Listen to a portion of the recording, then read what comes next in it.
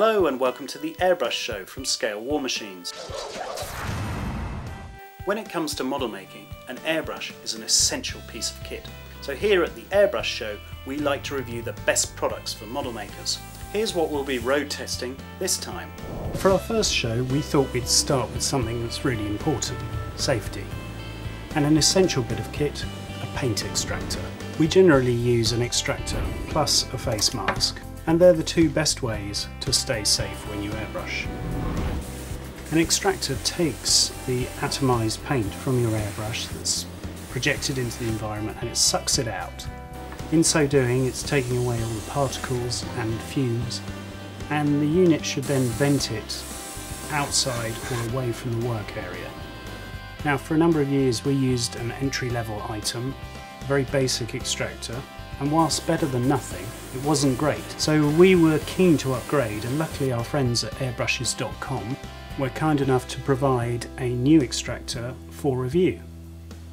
The Spraybooth SB88, and it definitely represents an increase in power and capability from our previous item. So it came to us in a very big box, and inside you had all the components. And here you can see us assembling it. You get the fan unit, the ducting or hose, the hood, turntable, and all the clips and fittings. As well, you get all the instructions and paperwork. It took us about 20 minutes to build, and you start with the hood, which clips together very neatly using little fold-back tabs.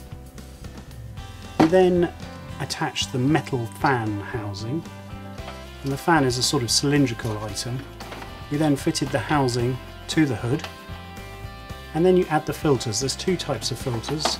The front filter, which is a big blue item, and then there's a sort of hexagonal, octagonal one that goes behind it.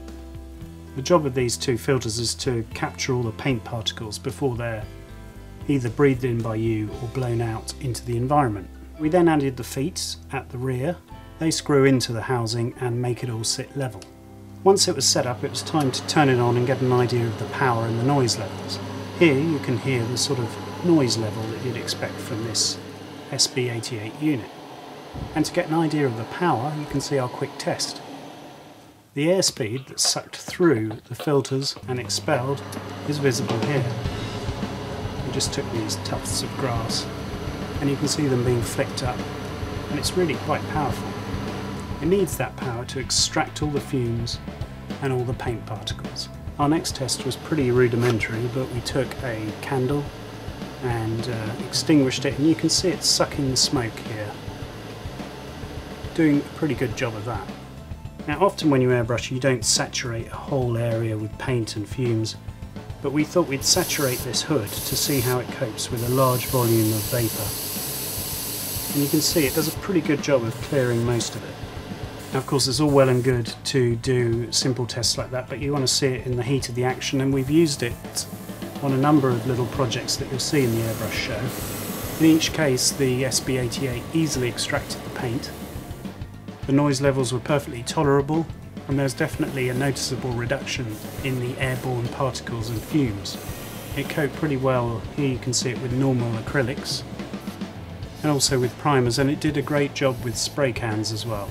If you've got any doubt about how much work the unit is doing, just take a look at what it's soaking up and sucking in, and here you can see what it's preventing you inhaling.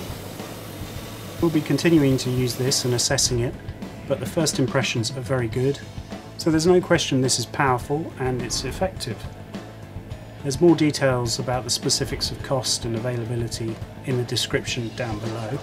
You can't put a price on safety, but this is doing a lot of the work to make your hobby safer. There are a lot more expensive extractors out there, and this sits comfortably in the middle price. That's all for now from the workbench. But here's a quick glimpse of some of our future programs that are coming up.